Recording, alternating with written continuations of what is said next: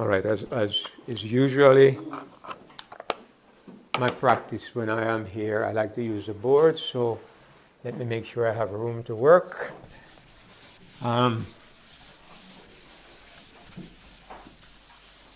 This morning I want to talk about, let me see, I would like to entitle my presentation, Guilt, Performance, and Judgment. And I'd like to write those 3 words on the board, because I think in looking at it, we can not only learn a few things, but also emphasize some things that we already know already. Guilt,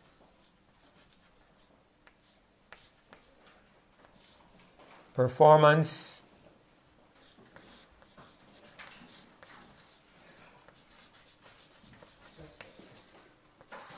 and judgment.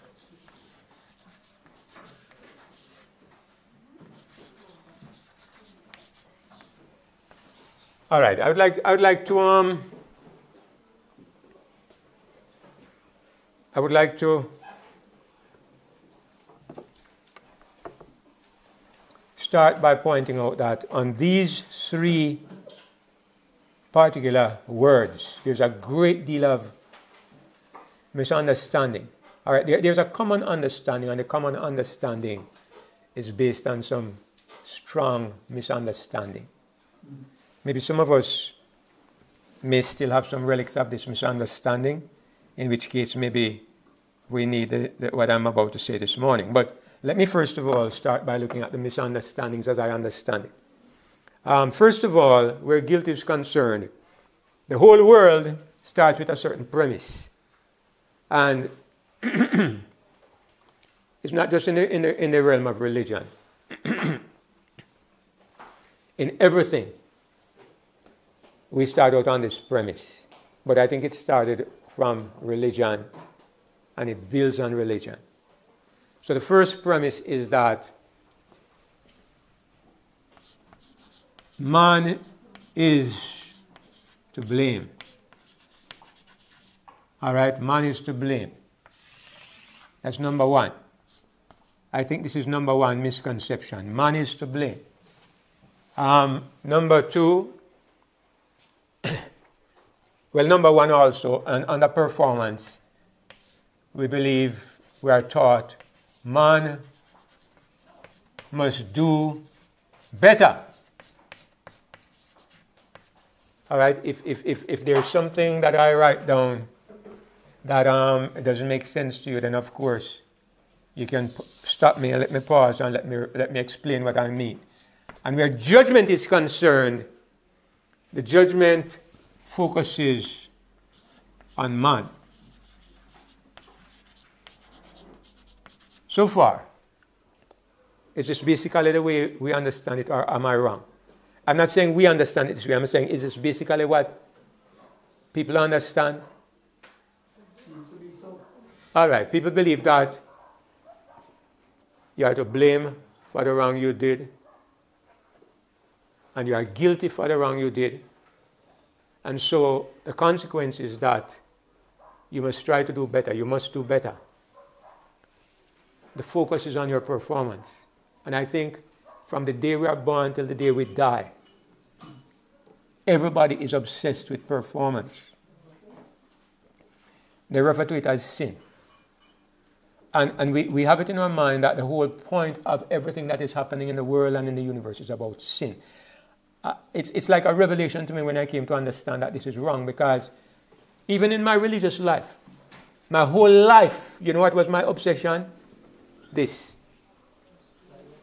And even every Christian today, if you ask them, they say the problem is to overcome sin. Ministries are set up and based on the idea of overcoming sin. We kind of get the idea that God is obsessed with sin. And so because God is obsessed with sin, we also ought to be obsessed with sin. And so sin is central to everything. And sin, of course, has to do with performance. And then, of course, at the end of it, we understand that there is to be a judgment, and the judgment is based on these 2 ideas. You are to blame, and you are expected to do better, and the judgment will examine Did you do well enough? That's what the judgment will examine. And of course, the judgment assumes that if you didn't do well enough, you are to blame. And so the judgment will prove that you are to be blamed, and it will either, or that you were innocent. And so it will either reward you or condemn you. Now you look at this, and this is basically the concept of Christianity and even religion. Even non-Christian religions have this basic idea that there is, Islam believes it, and almost every religion that I know believes the same thing. Now, we have come a step further, and we have come to understand a little better, but some of us still understand that man is blamed from birth. But my name is I think this tool is that we come to understand it, but because of the baggage that we carry, sometimes It's still there. it's still there and tends to want to override and just see God. All right.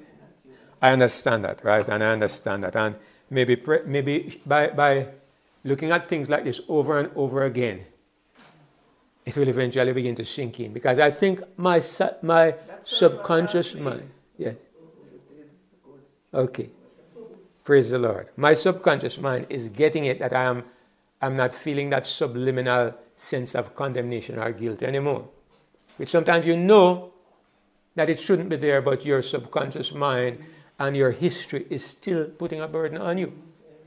And so you believe that man is blamed from birth, that's number one. And we also believe that he is condemned or blamed for lack of performance, for bad performance.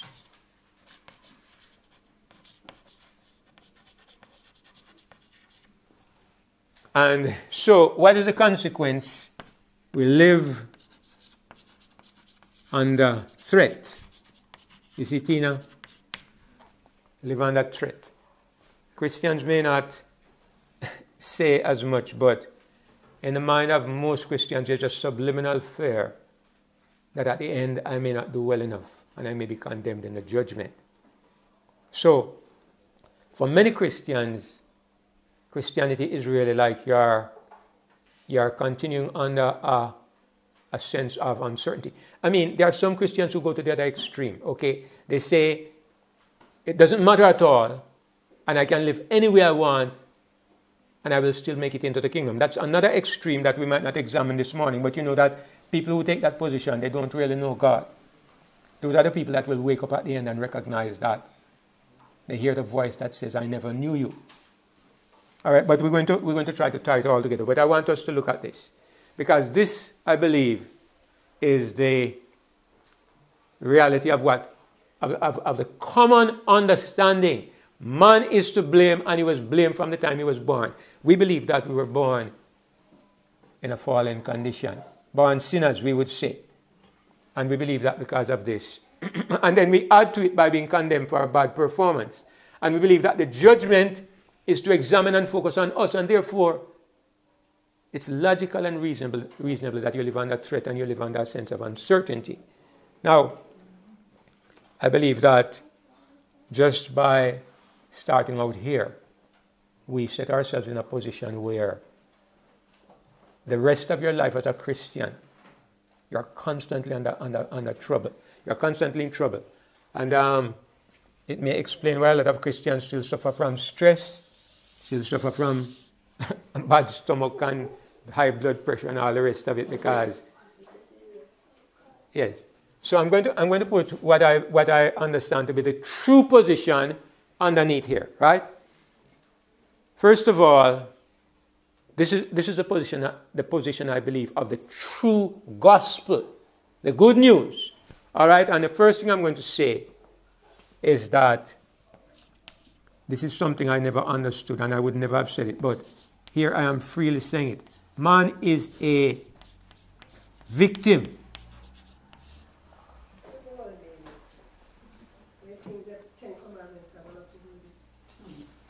Not the Ten Commandments per se, but the idea of an obligation to perform. The Ten Commandments sets up that standard of performance in a certain time. But even people move over to the New Testament, and what do they say? They say, we are free from the Ten Commandments, but we are under the commandment to love your enemies. That is harder than the Ten Commandments. Right? So that becomes a second standard of condemnation, because if I don't love my enemies, I feel that same sense of guilt. And most of us don't love our enemies. We tolerate them, we might even pray for them, but we don't love them. So if we set ourselves and say, well, we have a higher standard, we are no longer under the Ten Commandments, but we are under the commandment of love, it's more difficult. So it's the sense of obligation that is a problem, not the Ten Commandments per se.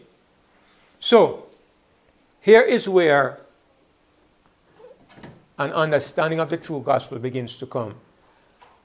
Instead of man being to blame, the first thing that happens is that we realize that man is a victim. All right, there's a difference between somebody who rapes a person and the person who is raped. They are not in the same position at all. Sometimes in society they have a way that if they know a lady is raped, people kind of look down on her away. Because that's a perverted way people's minds behave. And you know that the poor lady, she has absolutely no blame. But somehow she feels a sense of guilt. Like she could have done something about it, like it was her fault. And even people kind of have a kind of stigma around her, which, you know, is so unreasonable and terrible, because she's not to blame. She's a victim. Now let me demonstrate that we are really victims and not to blame. Let me just remind you of the reality. And I understand that God knows this, and that is what helps me to be comfortable with God regardless. I did not ask to be born. I used to tell my parents that. When they used to try to make me when they used to try to correct me for things that I did and used to talk to me hard. One of the things I used to say, I didn't ask to be born. I would say to my mother, I didn't ask you to born me. That's what I would say. Okay? And it was my way of saying, if I am not the person I should be, and if I'm a bad person, you put me here. And I didn't ask to be born here. Not only this, but I remember things that happened to me as a boy. I don't know if they shaped my life. You know, I remember when I was like 4 years old, some grown-up girls used to come to the home. Daddy was a pastor, and he used to have people coming around the home all the time. And we little boys, they would take us in little corners and whisper things in our ears. Right? Yeah, I mean, grown girls like in their teens are almost big women. I've had an incident with a big girl who used to work with us that I won't repeat. Right? It wasn't me alone. It was 3 of us brothers. Right? I won't go into the details, but anyway. But I was 4 years old, a little boy. Things made indelible impressions on my mind. I didn't ask for it.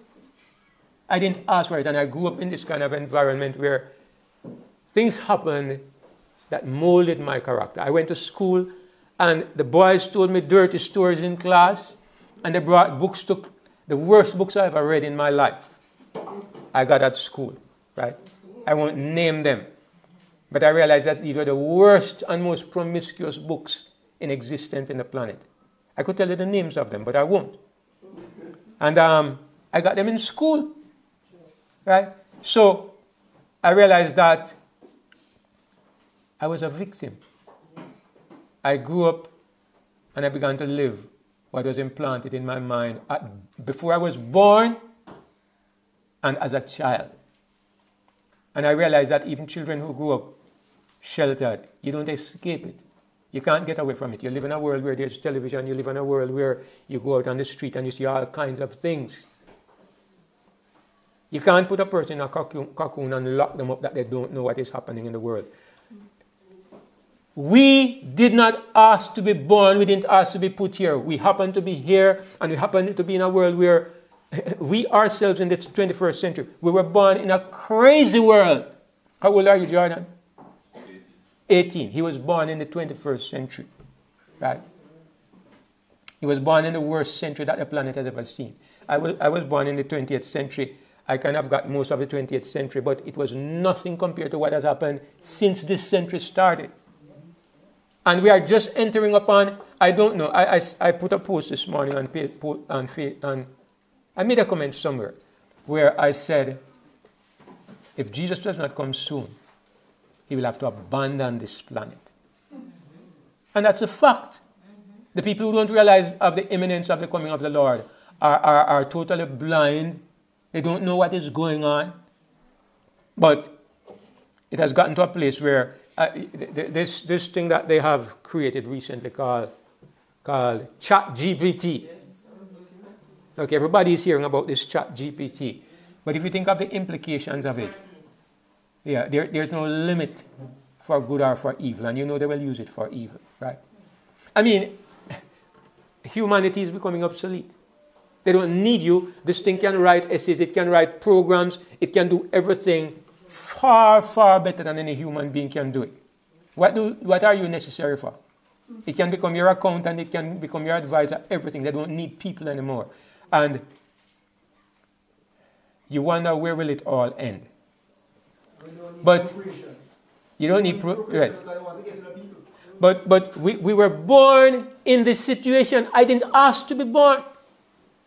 So don't blame me. Don't blame me that I was born bad. And don't blame me that I can't do better. The Bible teaches that I'm a victim. And these are some of the verses that I never learned in the first part of my life, even as a Christian. In Romans 5 and verse 12, it says, Romans 5 and verse 12, wherefore as by one man sin entered into the world, and death by sin. And so death passed upon all men, for that all have sinned. When the one man sinned, I was a victim. I wasn't there. You can't blame me for what Adam did. As a matter of fact, in verse 19 of the same chapter, Romans 5, it says, for as by one man's disobedience, many were made sinners. How did you become a sinner?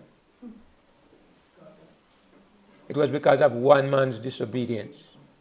He disobeyed and you became a sinner. He picked the fruit and it fell on your head. Okay?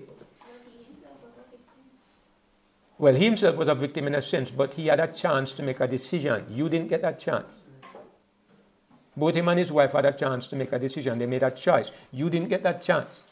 I was born a victim of what he did. So, it seems unreasonable to expect me to focus on judging me at the end when I'm a victim. You don't judge the victim. You don't judge the woman who is raped because she was raped. Look for the rapist. Don't judge the woman. You don't victimize the victim. Yet the idea of religion that many people have, is that the victim is the one that is victimized at the end. And a lot of people find it fearful and unreasonable that God should judge the sinner when you understand the background. In Psalm 51 and verse 5, this is what David was kind of bemoaning when he took Uriah's wife and killed Uriah. And when he realized his sin, look at what he says. This is he's trying to make an excuse. And I kind of sympathize with him too. Look at what he says. He says, behold, I was shapen in iniquity, and in sin did my mother conceive me. You ever wondered why that is in Psalm 51? David is talking about what he did with Uriah's wife. And how he killed Uriah. And he puts it in the psalm, and he says, he's trying to say, God or whoever he's talking to, remember that I was born this way.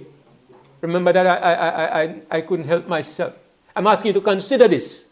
When you look at the terrible thing I did, consider that I am innately evil. That's what he's saying. So the Bible teaches that man from birth is a victim. I know that many years ago, when I was a boy, they had a pill that they were using. Pregnant women were using it for something, but it was called thalidomide pills. And to our astonishment, we saw that about a year later, babies started to be born without hands, without feet, all kinds of deformity. for morning sickness or whatever, but they found that it was a pill they were taking. It's a long time the medical field has been messing up humanity. A lot of babies, even today, adults who grew up without hands and without legs and different parts because of those pills. Those children were victims. If they couldn't walk and they couldn't brush their own teeth and they couldn't feed themselves, you saw pictures of babies using their feet to feed themselves. It wasn't their fault. They were victims. You can't blame them because they can't run or they can't perform like you, an able-bodied child. It's a similar thing with a person who is born in sin, according to what we see in the Bible. And this is what Paul meant. This is what Paul meant when he says in Romans 7 verse 14. I want you to consider this. Look at what Paul says. He's kind of doing like what David said when David said, I was born in sin. Look at what David said. Look at what Paul says. Romans 7 verse 14. For we know that the law is spiritual. But I am what? Sold under sin. What does he mean when he says, I am sold under sin? He's a slave. He's a slave. He's talking about the fact that you can try, but you can't succeed. Because a slave is like that. A slave has no option about how he behaves. He's told what to do when he gets up in the morning. Where to go, where he's going to work, what he's going to wear, what he's going to eat. He has no control. Paul says, the law is spiritual. The commandments say I should do this, I should do that, but I am a slave. And his point is, I can't do better. Man must do better, but you can't do better. You are condemned for your bad performance, but you can't do better. If you look at verses 18 and 19 of the same chapter, Romans 7, he excuses himself because he can't do better. And he says, for I know that in me, that is in my flesh, dwelleth no good thing. For to will is present with me. I am willing. But how to perform that which is good, I find not. For the good that I would, I do not. But the evil which I would not, that I do. What he's saying is that I'm trying so hard to do the right thing, but I'm failing all the time. And he's saying, it's not I who am doing it. It's sin that is living in me. Where did this sin come from living inside of me? I was born with it. I was born in a condition of sin. Zeni? Shh. Shh. Okay, Zen? I was born in a condition of sin. I was born a slave to sin.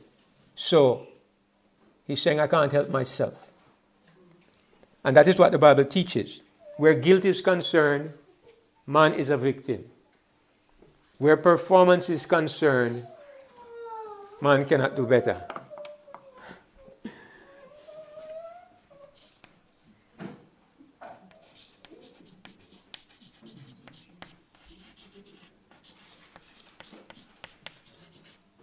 Like I know he can't do better, but I just have to try to restrain him. Man cannot do better, right? Man must do better. Man cannot do better. Man is to blame. Man is a victim. This is the popular idea. This is the truth. This is the popular idea. This is the truth. You can't do better. Every one of us maybe can repeat my story. I don't know how many of you went as bad as I went, but I tried to do better. I tried to be better. Huh? Yeah. Me and God know. I'm sure everybody has his secrets. Everybody has his secrets. So I can't speak for anybody, but I know that the sense of my past, but for God, it would ride me night and day. So some people, it don't seem to bother them like it bothers me. Maybe that is it. Maybe people are worse than me, but it don't bother them like it bothers me because, but for the grace of God, I would live under a constant sense of condemnation. I think that is one of the things that God has blessed me with, is a sense of how bad it was, even if it didn't seem so bad to other people. One of the things I know is that in my past, there are things that I'll be glad to forget one day. And maybe it's true for everybody. But for me, it has helped me to come to a place where I appreciate the grace of God like very few people can appreciate it. Because I recognize how bad. And what he did for you. and what he did for me. Yeah. So maybe there are others who have a similar situation, but as I say, a man can only talk about himself. So, this is the truth. Now, the answer to all of this, is that there is an answer, right? There is an answer. First of all, we start with a misconception. The first level here is where most of the Christian world is under misunderstanding. Okay? Even people who go out on the street and witness, sometimes you see them on YouTube, and they end up focusing on condemnation. They end up telling people, you're going to be judged, you're going to stand before one God one day, and you're going to be condemned for your sins and so forth. And they end up by threatening people, right? The first thing that I think people need to understand is that we are victims. The first thing. Some people have the idea that if you say to people you are not to blame, you set people free to do whatever they want to do. And in a sense that is true. Whether you set them free or not, they will do it. You think I need to tell people that people are thieves for them to steal? Or to tell people that they are fornicators or adulterers or murderers? Whether you tell them so or not, they will do it just the same. The first thing is to admit the truth about yourself. The person who thinks that he can do better will keep on trying to do better. He will never come to God for the grace of God because he thinks he's capable. That's why a lot of people don't become Christians. They think that they are able in themselves to live the way God wants them to live. They never think it is necessary. It's only when the conviction of God comes to a person's mind that he begins to really look into himself and try to do what God wants and discovers that it is impossible. You can do something sometimes. You can't please God in every way all the time. There's always that element of the carnal nature that drags you down if you're honest with yourself. So, this is a problem. This is the truth. Up here is the misconception. This is the truth. Man is a victim and man cannot do better. First of all, you face that. I'm a victim. All right, the first thing about knowing that I'm a victim is this. I recognize... And the third slot. I didn't have anything there, but I'll consider it in a moment, all right? But the first thing about man being a victim is this. You know the first thing I realized? If God is a reasonable person, and God is really a loving person, he can't blame me for being a victim. The first thing it does is take a weight off me because I have two things riding me. Number one is my own inability, and secondly is God's condemnation. It makes me afraid of God. It makes me cautious around God. It makes me not want to face God. And the first thing I realize is that I'm a victim. How can a good God blame me for being a victim? I always talk about, I have certain experiences with my children and my grandchildren that stick in my mind. Like last week I mentioned about, I don't want to say it in his, but he's here, so I might as well say it, right? I remember him saying, when his mother was saying to him to stop doing a certain thing, he was crying and kind of like in a temper, and his mother said, stop it, or else this will be the consequence. And he said, I'm trying, but it's so hard. For a little 5-year-old boy to say that, or a 6-year-old boy to say that. I'm his grandfather and I'm listening. What do I feel? I'm trying, but it's so hard. How could I say, try harder? How could I say that? How could I say, if you don't, this will be the consequence? When you hear somebody saying, I'm trying, and you know it is true and it's hard. How do you feel as a parent or a grandparent? How does God feel when I say, I'm trying, I'm just not making it? How does he feel? Judgment for you. All right, that is a popular concept within Christendom. The first thing to realize when you understand that you're a victim and that you're facing a God of love is that God understands and he's on my side. He knows what I am and he knows it's not my fault. He knows how I was born. He knows my circumstances. He knew the environment I grew up with. And he's on my side. That's the first step.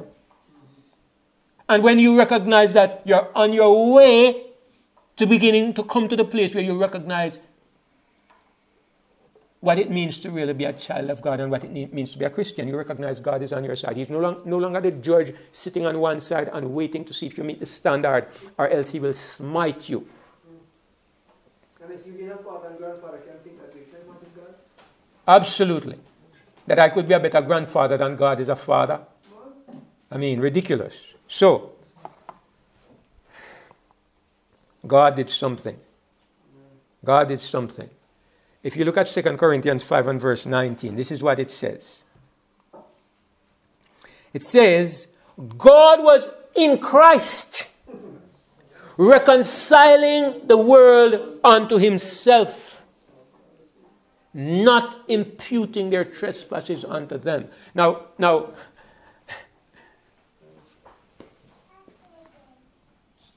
what God did was he removed guilt. He removed guilt. All right? Whoever is to blame, it's not your business anymore. Whether it's you or Adam or anybody in the world, it doesn't matter anymore. What did God do? God took this out of the way. It says, how did he do it? He says, through his son, he reconciled not just a Christian like me or a Christian like Jordan. He reconciled the world. Amen. Everybody to himself. And it says, not imputing their trespasses. What is another word for trespass? Sin. When you impute sin to a person, what it means? You count them as guilty. You charge them with it. The Bible says God took away the charge of guilt that was upon the world, and he took it out of the way. And he has given you and me as a Christian the word to tell the world what he has done. So God has opened the door on his side, and he says, look here, no matter what you did, it doesn't matter. No matter what you will do, it doesn't matter. The door is open. All I want you to do is accept what I did for you. And it is you and me who have the opportunity and the privilege of telling people. So the whole world is saved if the world would only believe it. God dealt with this part of it completely.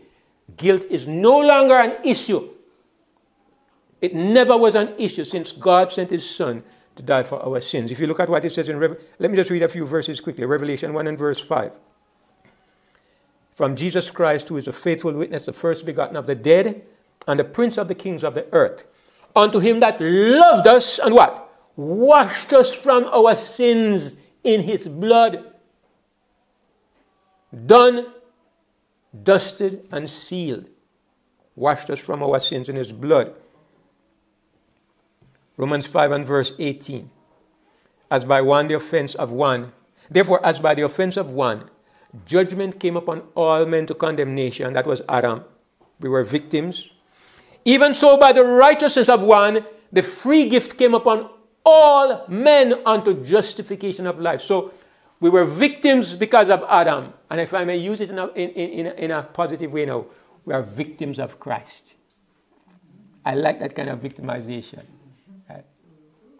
Adam victimized us, if you want to put it that way.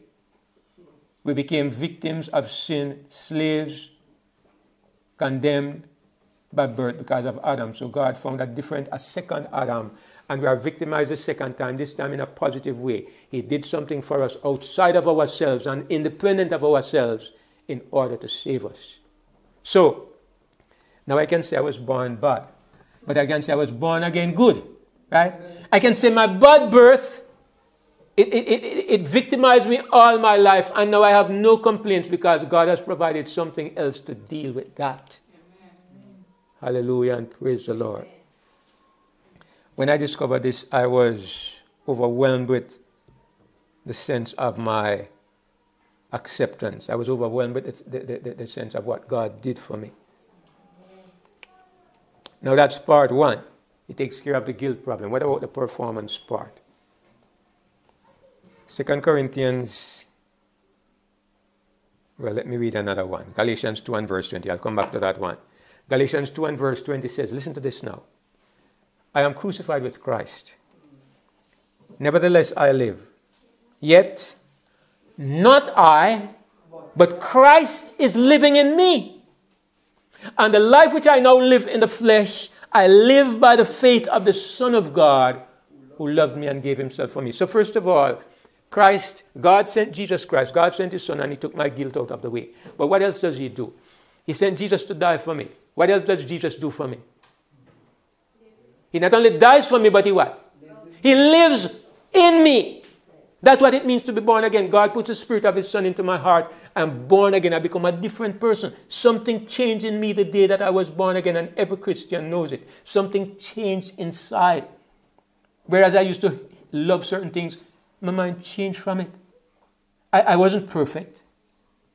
I never immediately started to live the life upon the mountaintop, but my perspective and my outlook changed. Now I wanted some things that I never wanted before. Now I hated what I used to love. Something changed. Christ came to live inside of me. And what Jesus did, it says He first of all removed my guilt.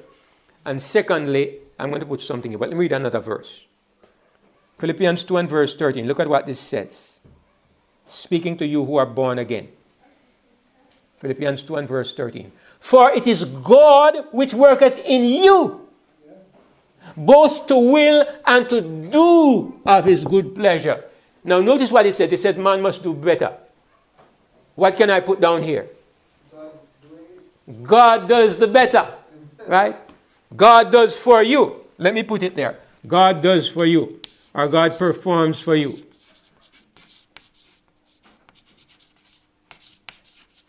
God performs for you. The common idea is that man must do better.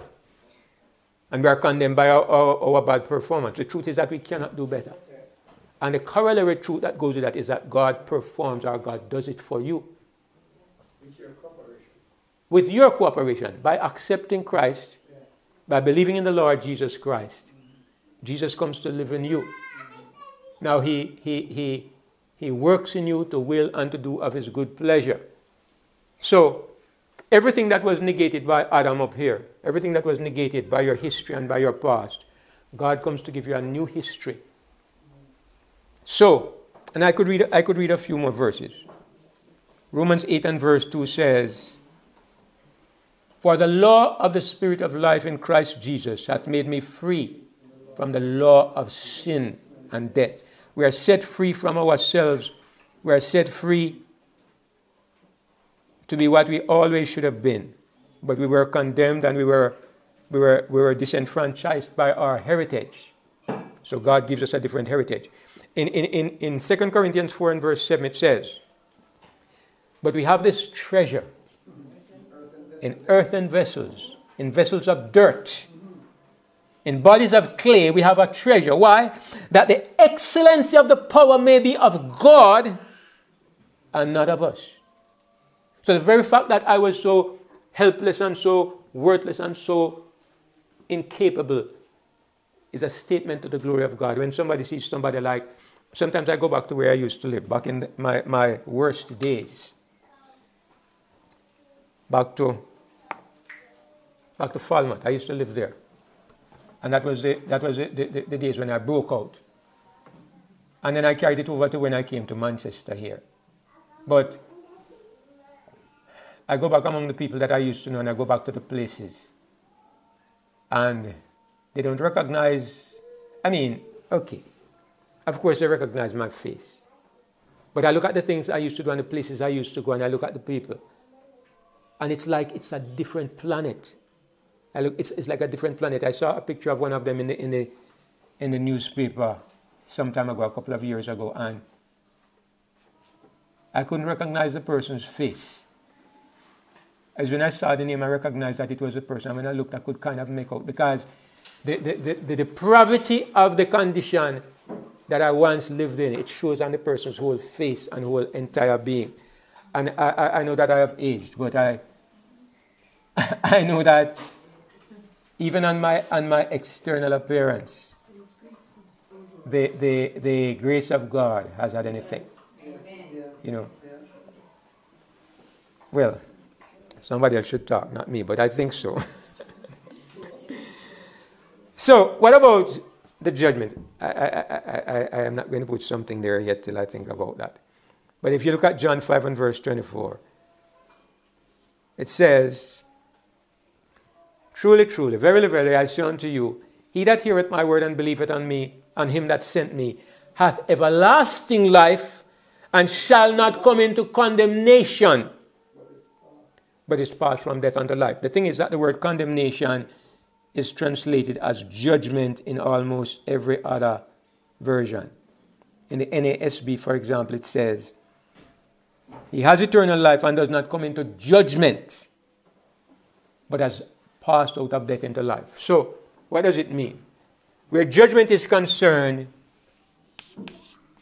we in Christ, we have passed from judgment.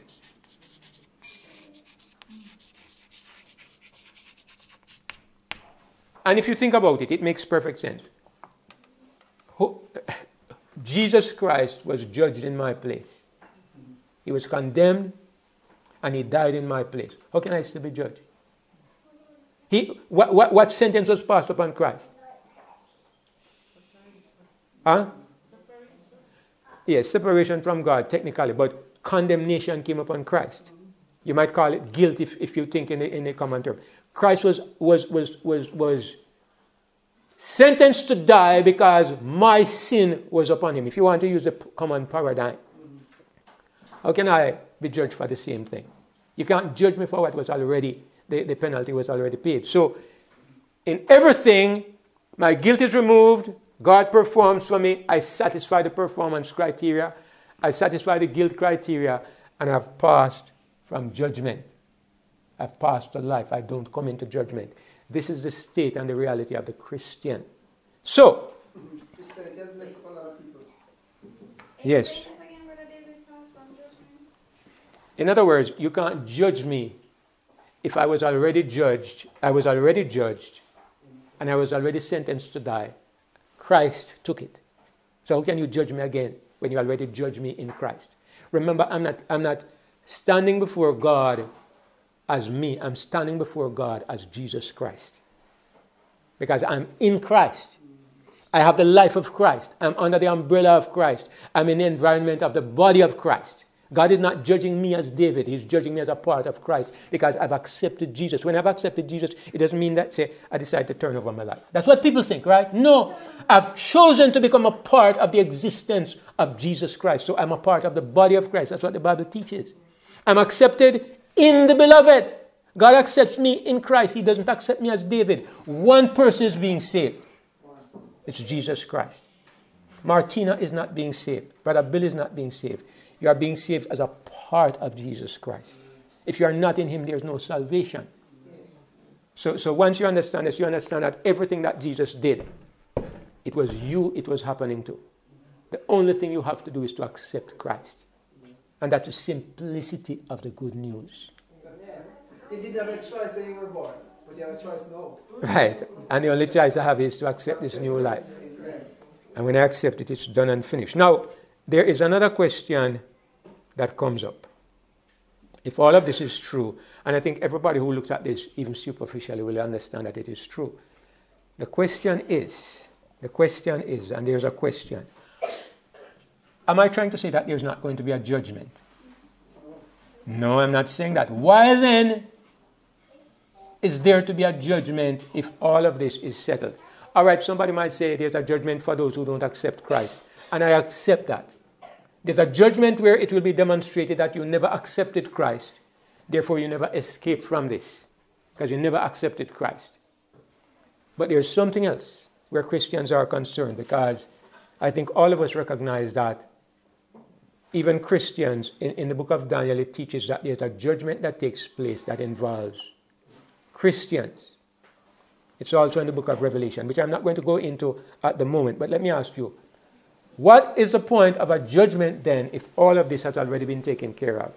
And I'm going to explain. Yeah? To judge the life that is mine. All right, I don't know if I can erase this. Because I need space to write. If you have it in your brain, I guess I can get rid of it.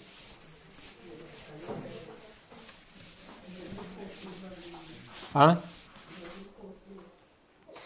Yes, I hope. I plan to. So there is a judgment then, because there is a judgment, and I'm going to put something here that I will demonstrate in a moment. The purpose of the judgment is to judge Christ's work All right? The purpose of the judgment is not to judge your salvation, it's to judge the work of Christ. Two things that Christ took care of. What was number one? Based on what I had on the board. Guilt. Covered, right? When you say covered in Jamaica, we mean settled, as you said, Peter. What was the second one?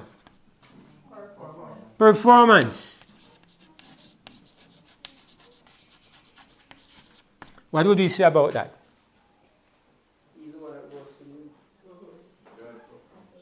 How can you prove that his performance works? Right. It's your life that demonstrates whether or not number two is working. It's your life that demonstrates number two. This is settled. Let me put settled instead of covered, because somebody might misunderstand.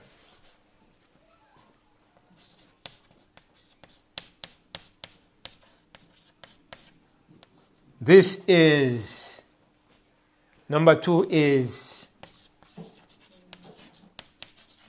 pending. What does the word pending mean? It's not finished and it's not settled. You know it's not settled, Sister Andrea?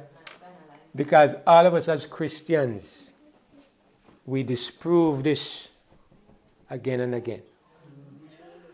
Nobody can bring this against any Christian. In Isaiah 54, it says that every mouth that shall rise against you in the judgment, you shall condemn. Every tongue that shall rise against you in the judgment, you will condemn. Because their righteousness is of me, saith the Lord. You can't be condemned for guilt anymore. And you will never be condemned, because this is what determines whether you are going to be saved. But this part of it has a purpose too. And this is the part where Christians fall. We argue, we quarrel, we make noise, we misbehave, we mistreat people, we let down the Lord by our behavior. That is the part that is still not settled. And I think that this is what the judgment is about, is to settle the question of performance. But whose performance? Whose performance?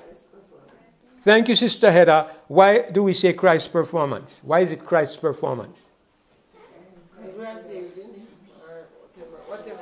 Because it is Christ that worketh in me to do his will and his good pleasure. What does it say? We have this treasure in earthen vessels. Why? You remember the rest of that verse? Anybody remembers? If you want to put it in our own terminology, we have this treasure in earthen vessels that God may get the credit. Okay? When a little dirt bag like you or me produces something good, who gets the credit? Every little dirt bag on this earth is trying to take credit to himself. But when we see something good in somebody who was such a reprobate, everybody says, God good. God good. Can you imagine him? That you know his history and look at him today. God gets the credit. And that is the point, because there is a second part to what God is doing. Number one is that God is trying to save man. Done and accomplished. But the second part, Jesus said it in Matthew 5 and verse 16. Who knows that verse? Stop. He says, let your light, finish it then. Why? And the shining of your light, the doing of your good works, is not for your salvation. It's for the glory of God. What Jesus already did was to take care of your guilt. That's done and settled. That will never come up again. But the glorifying of God is still an issue. Yes. Our lifestyles, our performance, according to what Jesus says, is for the glory of God. Let your light so shine. So, this is a question. Jesus' method of working in us is called the gospel, or called the good news.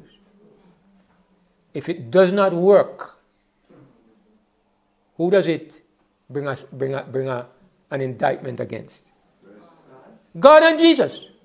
You say God make a plan of salvation and it don't work. God saved people and they continue to live like reprobates. Who is to be blamed? You blame the person who claims to be doing the work.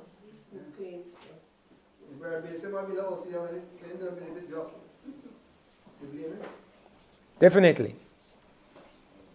The gospel, really, the only way you can measure the gospel is by the fruit. God can save anybody he wants, and God can pay the price for sin, and that is covered. But does God's system of government really work? And so, what this brings to mind is something that we have already looked at, but I'm emphasizing. The purpose of the gospel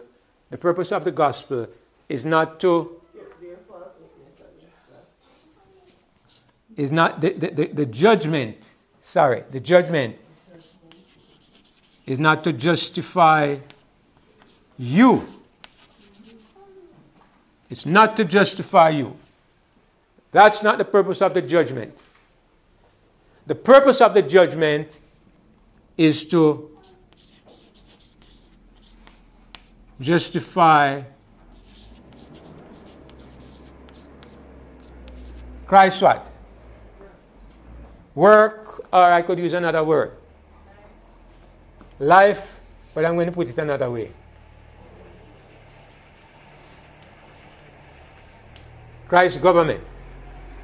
Christ's system of doing things. God has made a claim that by Christ living in you, he solves the problem of sin. What does your life say about this system? Now, I want to tell you that I have personal experience in something, and I will share it. I think all of us might be able to say amen to this. But I've tried to do the right thing because of fear of being lost. And I never had, it was an up and down thing. I tried to do the right thing because I was trying to please people, and it was a struggle. When I understand that God has saved me, that God has saved me through Jesus, and he has set me free. When I understand is that my behavior either testifies for God or against God, not me. I'm out of the picture. I have my salvation already. God provided it and put it down. And God says my only duty is to tell people about it. But what about the name of God? When I understand what he has done for me, I have a greater motivation to live for him. I have a greater motivation to rise above the things that have continued to plague me, because I realize he has given me the ability, he has given me the power, he's living in me. The only thing is whether or not I will, as Brother Bill says, cooperate, whether I will choose to allow him to do this. When I recognize how much he has loved me, I want to do it for his sake. And I've found that it's a greater motivation. I find myself stronger, more able, more capable when my eyes are on his love than I am upon the first paradigm where I'm looking for, I must perform, I'm going to be judged. One version of Christianity brings fear and condemnation and a sense of uneasiness. The other version sets you free, makes you know that you're already delivered, and makes you, as a free person, choose of your own volition, your own voluntary will. I want to live for this God. I want to lift him up and glorify his name. Yes, Tina? So I don't get that Christ's life in us is what is being judged. Yes. So why is it then that we need the elders to speak on our behalf? We need who? The elders. Are they elders? In heaven.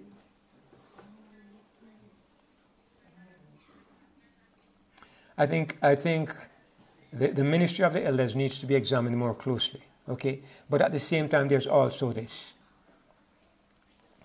Even though Christ's life is what is being in question, or Christ's government, here's a question. Are you in Christ? How do we know? We don't. So maybe that's where the elders come into the picture. Because even though Christ has saved all of us. The only way it can be told whether a person is in Christ or not. Jesus says, by their fruit you shall know them. Amen. Because it's not possible to be a Christian and live like a reprobate. Everybody's fruit is different. Yes, but all the fruit of every Christian will show that Christ is number one in their lives. Right? Not all of us reach the same place. And some of us might, but the thing is, you know, I hope you know, right? Yesterday, when I became a Christian, yesterday I was a reprobate.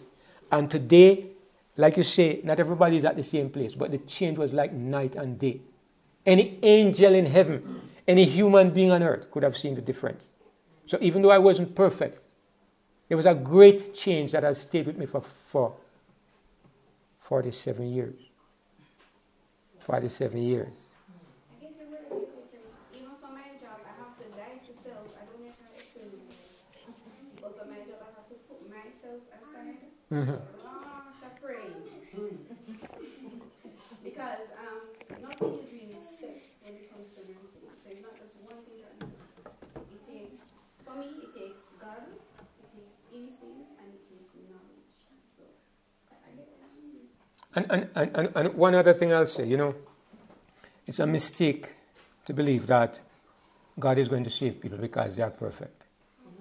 I mean, I know that perfection glorifies God. But look here. You know what I say to my father every morning almost? You know what I say? I know that you accept me in spite of myself. I know. You know what? There are 5 words that I keep using. And I use them all the time. I know that I am loved. Everybody know that. I know that I am wanted. Not everybody knows that. And I mean by God, you know. God love me and God want me. I know that I am appreciated. What does it mean to appreciate? I'll tell you what it is, right? It's like, Tina, I tell you to wash the pot and I tell you to do a good job. I come back and I see a little smear on the side, right? But I saw you washing it and I saw you trying. Look here, you make a mistake. How do you think I feel? I appreciate you. I appreciate my child who is trying to walk and he's stumbling and he's falling down and he's getting up again. I appreciate his effort. My Father in heaven appreciates that every day that the sun rises, I want to please him. And I fail sometimes, but he appreciates my effort. God in heaven appreciates effort. God in heaven appreciates that you fail, but he's looking at the direction and where your heart is. All of that comes into the picture. And, you know, wanted, loved, appreciated, I'm accepted. I'm accepted. Accepted means that you belong in the house, right? You're a member of the family. You might have some bad behavior, but you are my child, and you are entitled to bad behavior because you are my child. And my duty when you behave bad is to lift you up and help you to do better. I accept you, regardless. Whether you feel 1,000 times, you are still accepted because I accepted you in my family. Those are the things that I remember all the time, because if you don't understand these things, you live under a sense of false condemnation that does not come from God, but it comes from bad education and bad teaching. Thank you for your attentiveness, and I pray that the Lord may apply these words to our hearts.